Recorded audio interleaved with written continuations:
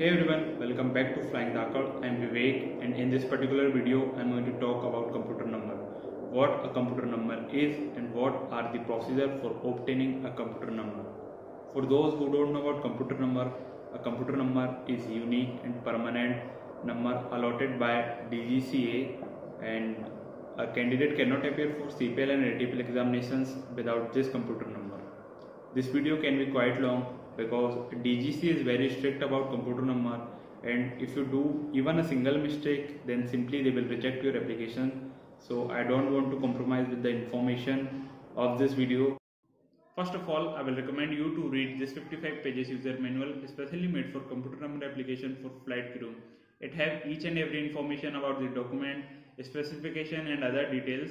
Although I will try to cover everything in this video, but I will recommend you to read it at least once before submitting your application.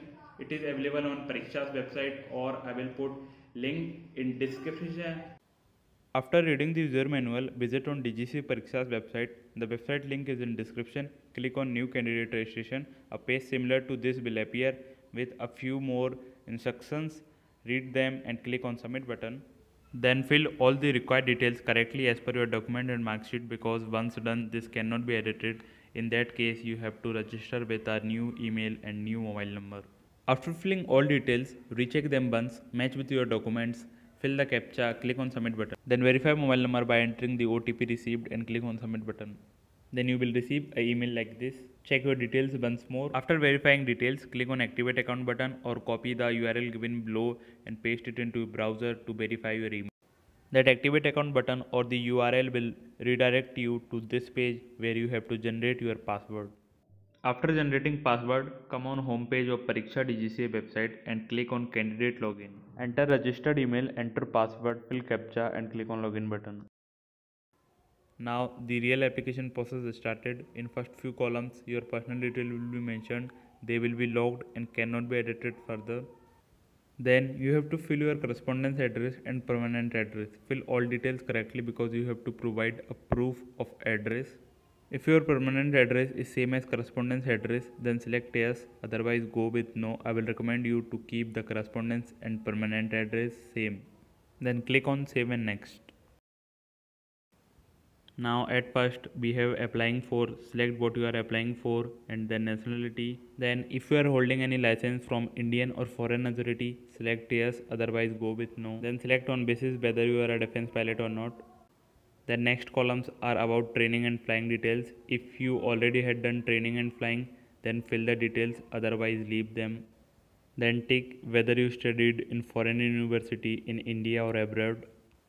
Later on we have passport details. If you are holding a passport, then fill passport number, date of issue, date of expiry, and on issuing authority and country, fill Ministry of External Affairs, India. The next column is about visa detail, which is not concerned to us.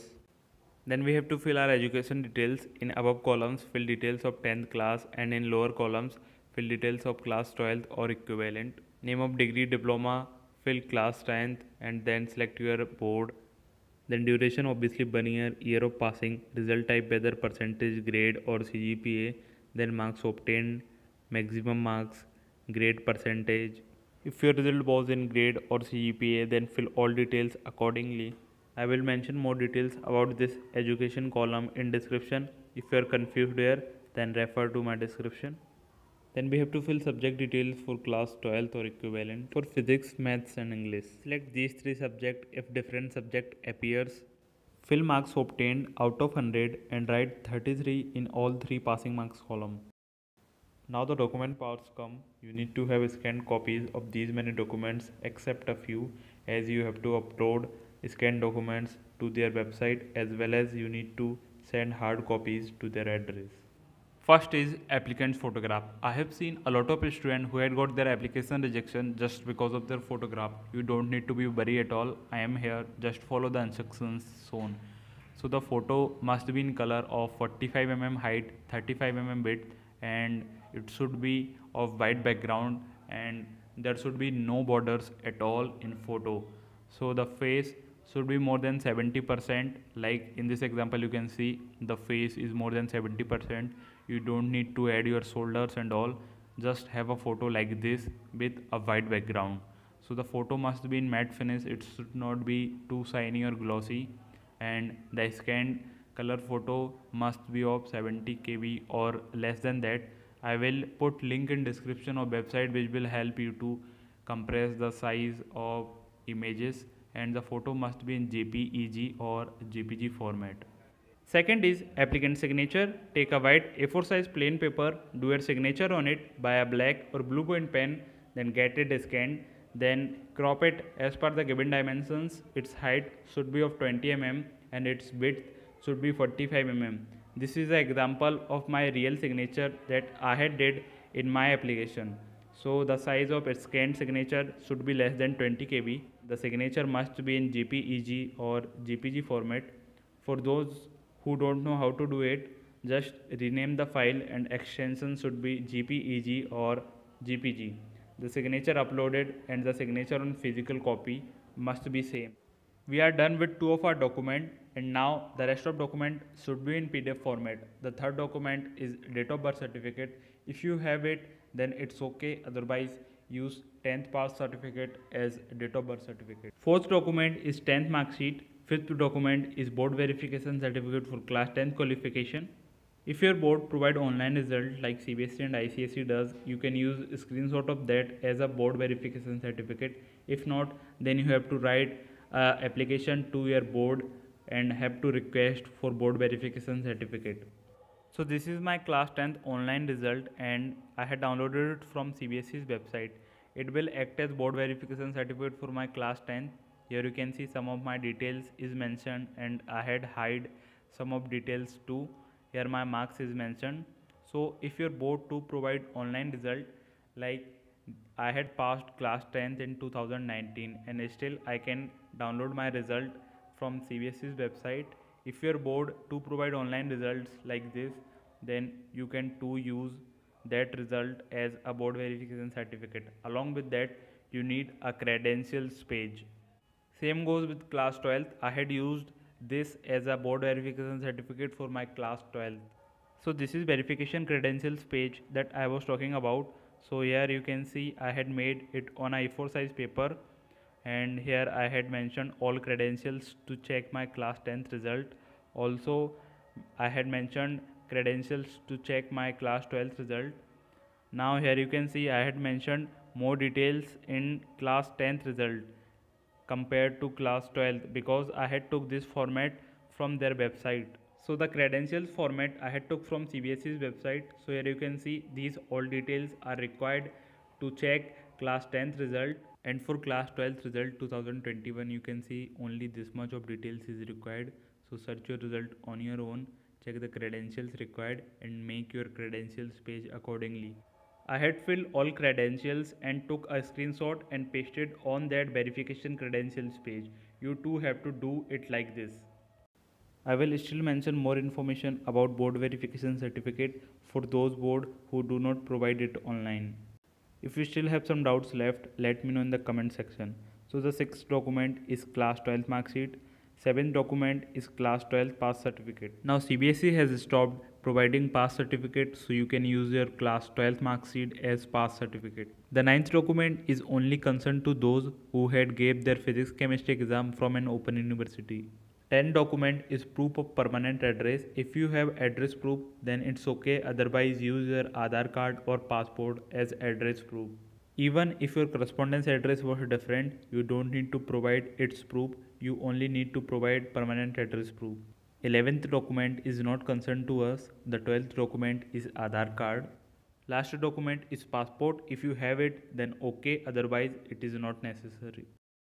One more thing guys is that it is very difficult to make such videos, especially when you are doing it from mobile. So the video you are seeing on your screen is edited and recorded from mobile. So it becomes your responsibility to support such channels by subscribing it, by sharing this video to those friends who are going to apply for computer number applications. Because small channels are not monetized, same with my channel.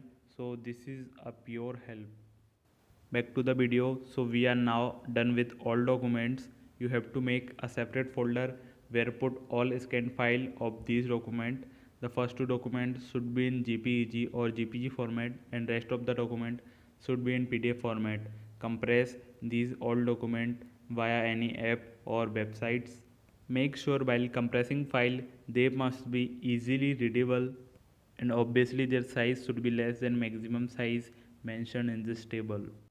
So the document uploading tab will look like this. You have to upload document by clicking on choosing file.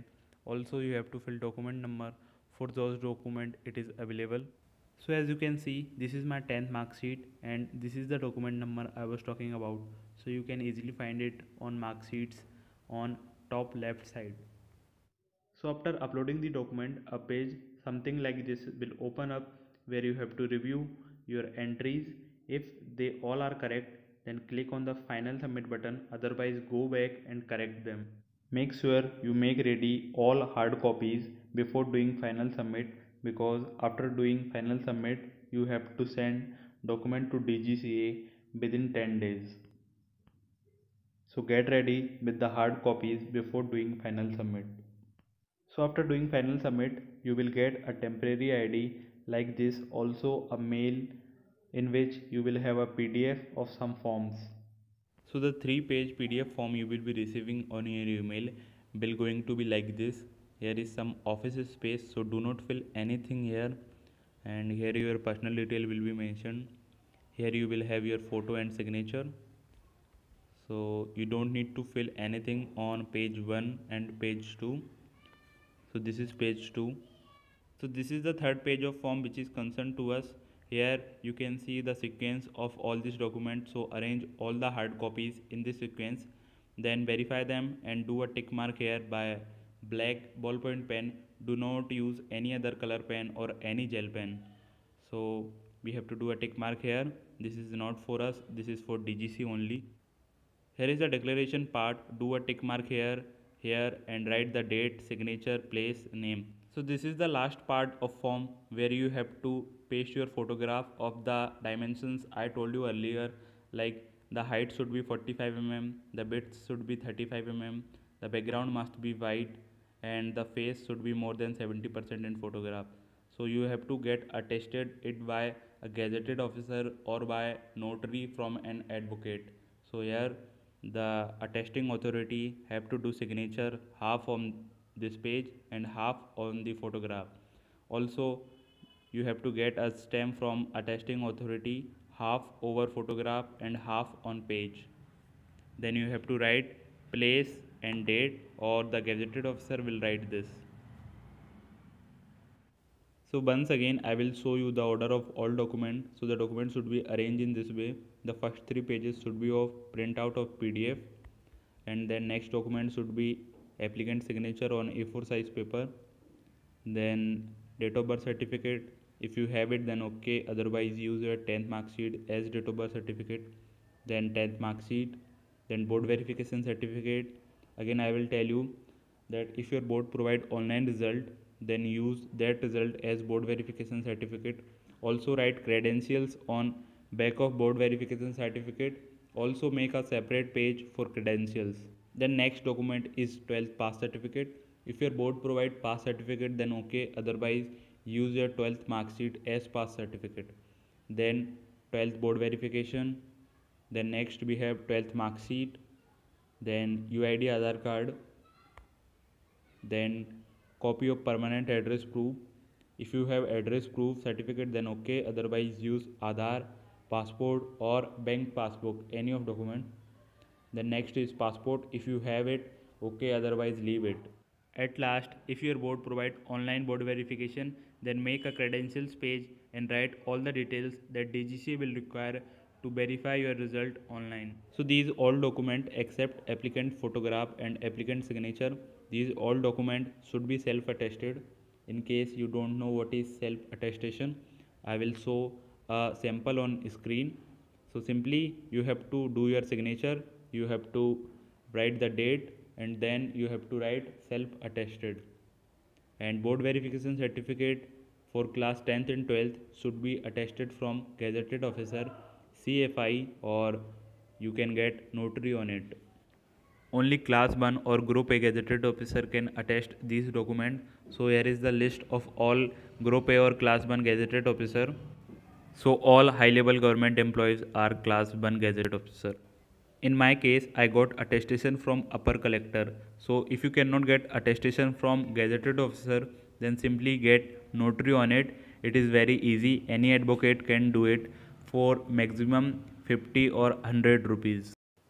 So now we are done with almost everything. Buy a good quality A3 size envelope. Put all document in the sequence I told you earlier.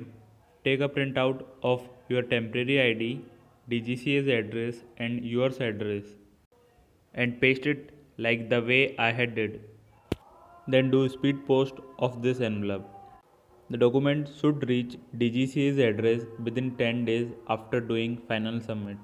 After few days, you will receive a mail of acknowledgement that Dgca has received your documents. And the allotment of computer number can take 1 or 2 months.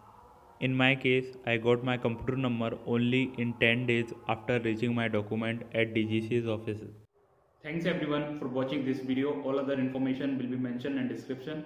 If you still have some doubts left, you can ask them in comment section, or for that you can join our Telegram group too. The invitation link of Telegram group is also in description. And I had made videos on topics like a day in life of a student pilot, best books for Dgca exam preparation. If you want to check them out, the links for those videos is also in description.